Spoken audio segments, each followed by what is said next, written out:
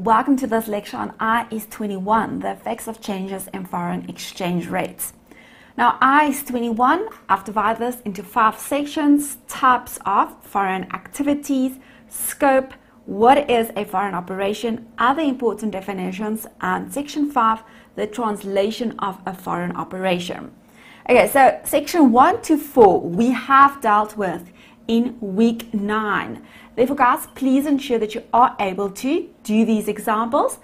Please first watch the revision recording. Again, if you're not sure and you're unfamiliar with the principles, watch the detailed lecture that I've provided you with in week 9.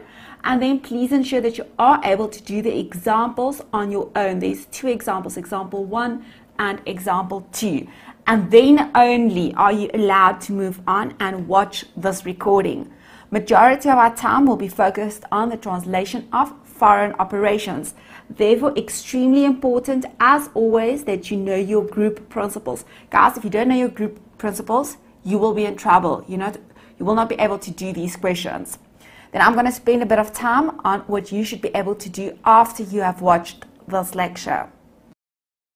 Identify the functional currency. Translate financial statements. Consolidate your translated financials. Translate financial statements of a standalone foreign operation from its functional currency to a different presentation currency.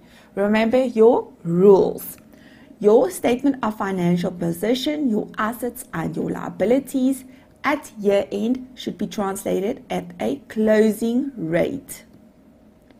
Your profit and loss line items should be translated at an average rate. Now, guys, you need to know these things. We did cover this in week 9.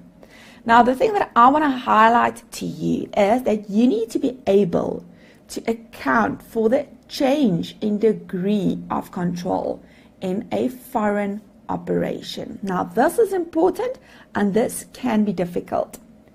Number 7, you need to be able to disclose the required information in respect of foreign operations in accordance with IFRS 12 disclosure of interest in other entities and in terms of IAS 21. Therefore, please ensure that you spend a few minutes on IAS 12 again and ensure that you know the disclosure and presentation in terms of IAS 21. Now, extremely important when we look at translating foreign operations. Again, there's rules that you unfortunately have to study and know. You need to know how to apply these rules. Guys, I'm going to indicate this to you. Remember, in week 9, we looked at the rules relating our translation. I have discussed this with you just now, where we have to translate our assets and liabilities at a closing rate and our profit and loss line items at an average rate. Now, this is a rule or rules that you need to know. You need to know how to apply them.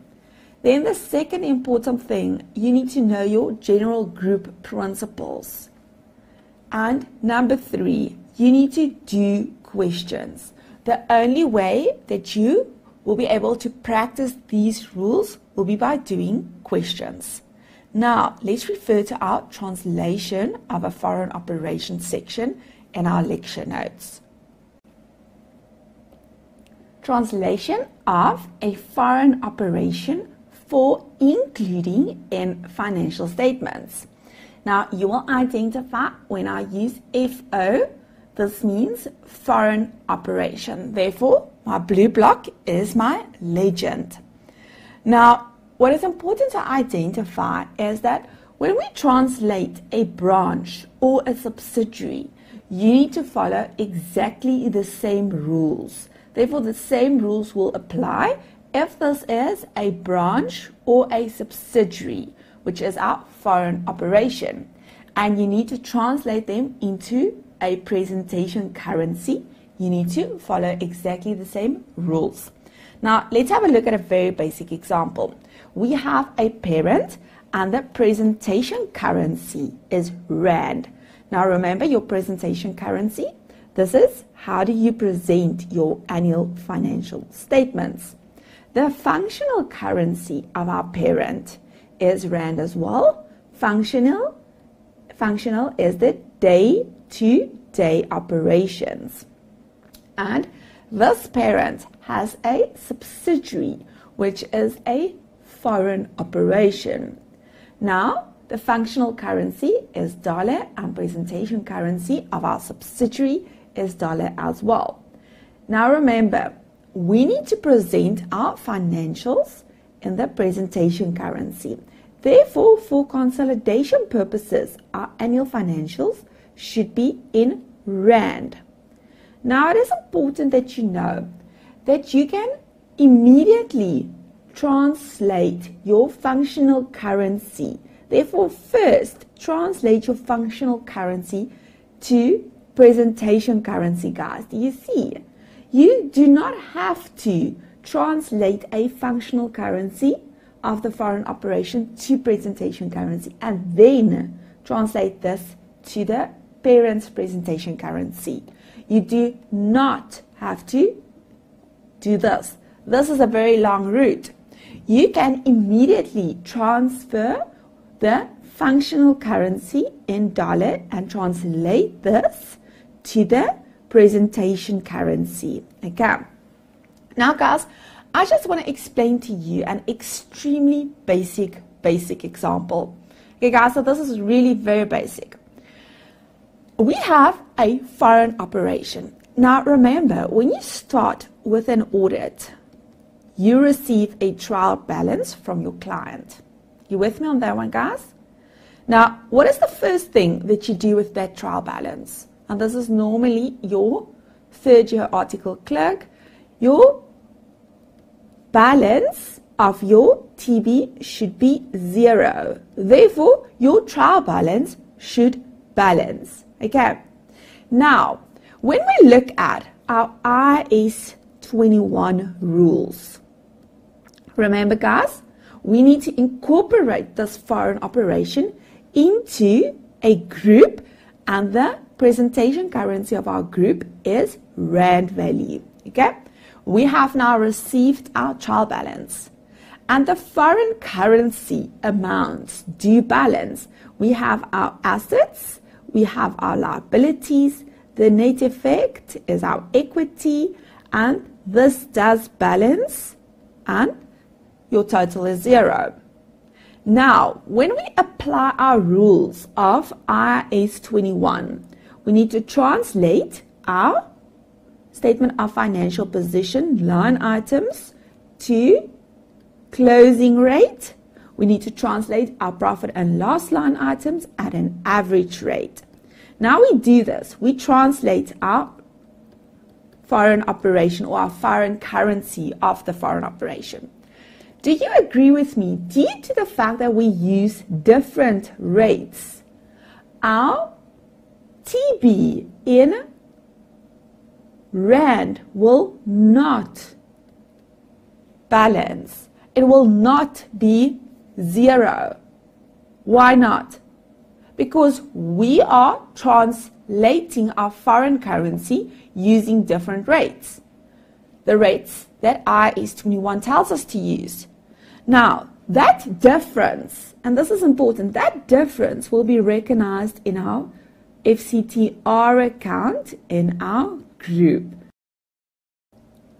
When we have a foreign operation that we have translated into rand value and consolidate that foreign operation into our group, we will have to recognize an FCTR account. And important with this FCTR account, the FCTR account will be divided into your parent as well as your NCI. Okay, important, guys. When you look at your NCI, remember your NCI can either be recognized based on the proportionate share or based on the fair value. Now, at proportionate share, will not share in goodwill being recognized. If at fair value, our NCI will share in the goodwill. Now, I know that this is extremely basic, guys, but we are going to add rules of IAS 21 to this. Now, what you need to be able to identify from this is that we will have to recognize, one, a normal FCTR account, yes, and two, if there is goodwill, IAS 21 indicates us that we will see this as an asset of the foreign operation. Okay, guys, are you with me on this one? Therefore, there will be FCTR relating to the goodwill on its own. And then what you need to remember, if your NCI is recognized based at fair value, your NCI will share the FCTR of the goodwill. Okay, so let me just quickly recap this one. One, we have an FCTR account due to the fact that we consolidate. That FCTR account we need to divide into our parent and our NCI. If at consolidation there is goodwill, that goodwill will have its own FCTR. And if our NCI is recognized based at fair value, our NCI will share in the goodwill, therefore will share in our FCTR account. Okay, now this is extremely important, and I know that this can be a bit complicated. Now, guys, let's have a look at an intra-group transaction. When we have a foreign operation and a parent, you need to follow your normal consolidation principles in terms of intra-group transactions. But when there's monetary assets or liabilities that cannot be eliminated without showing results of our foreign currency fluctuations in the consolidated financials. Now, first, when we look at the word monetary, monetary means money, loans normally. Therefore, this will normally be a loan in an example. In the definitions section, I did include the difference between monetary and non-monetary for you. When we look at a very basic example on how to apply this paragraph 45, we have a parent that provides a loan to a foreign operation. The loan to the foreign operation is in foreign currency, and this is on 1 June 2016, $200,000, repayable in the foreign currency. Important. Now, our rate on 1 June is 10 Rand to the foreign currency. On 31 December, 11 Rand to the foreign currency. When we look at the journal entry in the separate financials of our parent, on initial recognition, remember the parent provides the loan to the foreign operation. Therefore, we will have to debit a loan receivable and credit bank. And this is the foreign currency, 200,000 times 10 Rand.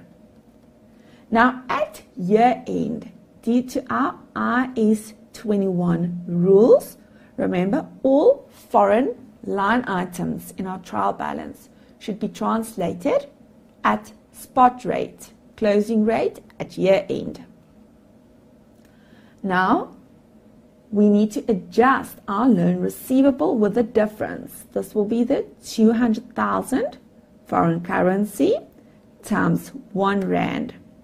And at year end, the foreign operation owes the parent 2.2 million. We will have to debit our loan receivable as this increases and credit a foreign exchange gain. Now, when you look at our group, IAS 21 indicates to us, and this is a rule, I've indicated this to you in your margin, that this foreign exchange gain that we have recognized in our separate records, we need to transfer to an FCTR account. Okay, guys, this is a rule, you need to know this. Therefore, when you identify that there's loans between the parent and the foreign operation. You need to know, due to the fact that the loan is a monetary item, the foreign exchange gains or losses recognized on that item should be translated or transferred to a foreign currency translation reserve account in our group. Therefore, this is an additional pro forma journal, and you need to eliminate the intra-group loan as per our normal consolidation rules.